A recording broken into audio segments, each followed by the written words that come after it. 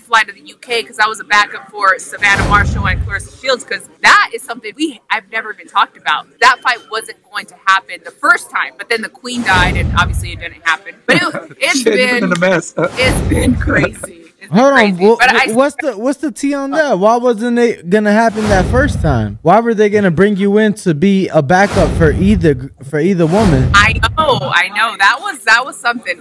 Something was going on with Savannah's team that if her team didn't show up, she wasn't gonna fight that night. So in order for that card to continue, they called us up and they said, hey, we just want to, the card to continue. So we were there as a backup, but unfortunately the Queen and that card didn't happen either way.